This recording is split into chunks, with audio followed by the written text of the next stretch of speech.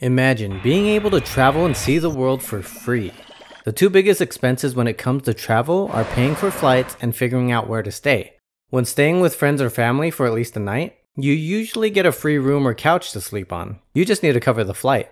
But what if you don't have any friends in a particular country you wanted to visit? Well, that's where Couchsurfing comes in. Before Airbnb came along, this was one of the only options for lodging if you didn't want to get an expensive hotel. Established in 2004, Couchsurfing allowed users on the site to request homestays and connect with users in different countries before traveling. Kinda like Tinder, but for travel instead of hooking up. Over the years, the company has gone through so many changes, some being completely detrimental to its brand. What actually happened to Couchsurfing? And could you learn from their mistakes? In this video, we're going to take a deep dive into the rise and fall of Couchsurfing. Let's start at the beginning. As mentioned earlier, the company got its start in the early 2000s, created and developed by a computer programmer named Casey Fenton. Growing up in a small town, Casey didn't really know much about the world. At the age of 19, Casey booked a flight to Egypt with a group that was trying to revive tourism after a recent local tragedy. While there, he was guided by a local around the desert and in an interview, recalls climbing pyramids in the moonlight and peeking into a pharaoh's tomb. He instantly fell in love with traveling and meeting locals and was already looking for his next adventure. In 1999, he found a decently priced flight from Boston to Iceland, but didn't have anywhere to stay. So what did he do? Well, as any computer programmer would do, he hacked into the database of the University of Iceland and sent an email to 1,500 random students asking for a place to crash. To his surprise, he got back over 100 replies and ultimately chose to stay with an Icelandic R&B singer, where he ended up having an amazing time singing and dancing around the capital with her and her friends. On his flight back home, reflecting on how much fun he had, he thought of how he could replicate this experience for himself and others, and thought Couchsurfing would be a pretty good idea for a company. So he purchased the domain name Couchsurfing.com in June of 1999. For a few years, not much happened. Then in 2003, Couchsurfing International Inc. was formed. It was created as a non-profit with plans to eventually apply for tax exemption. A year later in 2004, the website was finally launched thanks to the help of Dan Hoffer, Sebastian Lituan, and Leonardo Silveira, who all serve as the founders. From 2006 all the way up to 2011, the site was worked on by volunteers. That's right, unlike most companies or startups you hear about today, Couchsurfing.com was mostly developed and worked on during events that they called Couchsurfing Collectives. These were events where volunteers would meet to work on the website collaboratively, and this took place all over the world. Regardless of all the work that these volunteers put in, however, the website was full of software glitches and crashes happened frequently. In June of 2006, the site's hard drive crashed along with all of their backups, deleting a large part of their site's database, causing the website to be lost entirely. After this incident, Casey started posting online asking for help with the site. One of the Couchsurfing collectives that was already taking place in Montreal during this time raised $8,000 in donations to restart the website. They started to take the website a lot more seriously after this reboot, and they continued to scale up until they finally hit 1 million users in 2009. But as the site was blowing up, so were the problems behind the scenes. In November of 2007, the company applied for 501c3 tax status as a non-profit organization and had been working toward this for years. This tax-exempt status was ultimately rejected in 2011. What did this mean for the company? Well, after being denied, they were faced with a new reality. They had to switch to a for-profit company fast and had to gather assets to acquire the original nonprofit, which added up to about $1 million. But they didn't have any money. Enter the world of venture capital. In 2011, they created a private C corporation under the same name as before, Couchsurfing International Inc. They met with investors and basically pitched the same idea as Airbnb and were able to raise $7.6 million.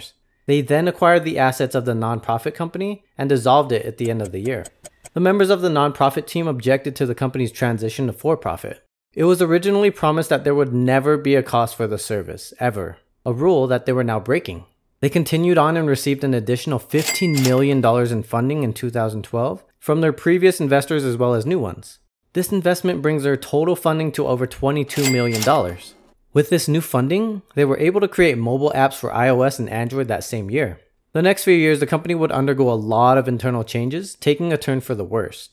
The role of CEO was somewhat unstable within the next chapter of business. From April 2012 to October 2013, Tony Espinoza, the former vice president and general manager of MTV's social network games, was the CEO.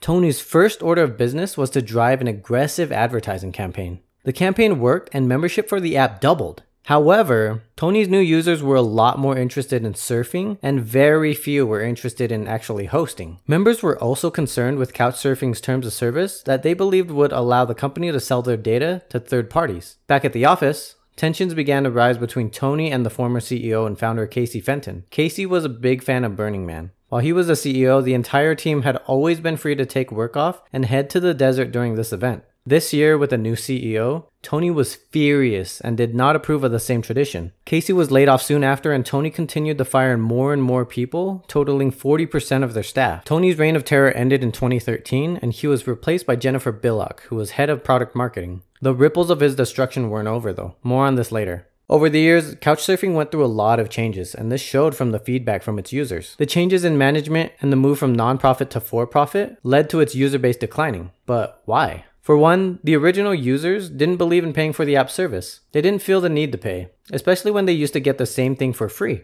This led to many users deleting the app. With social media on the rise at the same time, users who didn't want to pay for the service simply went to Twitter or Facebook. Another big reason was most people who found the service useful wouldn't need to use it often enough to warrant paying for it. Think about how often you travel. Would you want to pay for a monthly fee for something you're only going to use about once or twice a year? Airbnb was also available and gaining traction at this time, meaning if users would have to pay for a lodging service anyway, with Airbnb they would have the option to choose somewhere potentially a lot nicer. With that being said, there were plenty of users who frequently traveled and or stayed loyal to the app, even though they had to pay. But still, the decline in users was undeniable, and it was becoming a real problem. Here's a few more potentially contributing factors. During the time the company was transitioning to a more traditional company, it fell under some controversy among its own staff for the lack of women in leadership positions. Some say there was definitely the feeling that women were the assistants, and that there was no path to leadership for women in Couchsurfing. A remote team member back in 2009, when they had volunteers, sent out a resignation letter stating,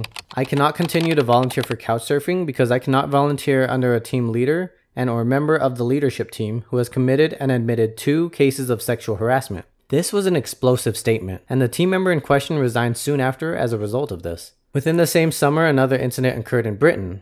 A man was sentenced to 10 years in prison for the sexual assault of a female tourist he met through Couchsurfing. Fast forward to the future after Tony Espinosa's aggressive advertising doubled their user base. This naturally came more sleazy guys to the platform, and many stories of sexual assaults continue to surface to this day. The fall of Couchsurfing was long and hard. After Jennifer Billock became CEO, the damage was already done and the morale was at an all-time low. The idea for Couchsurfing started with great intentions, but over time turned sour due to issues of taxes, profit, sex, and discrimination. If anything, this is a tale that we can all take some lessons from. As far as travel goes, will we ever be able to once again travel freely with strangers turned friends? No one knows for sure. That's it for this video, guys. Thank you so much for watching, and let us know what you think.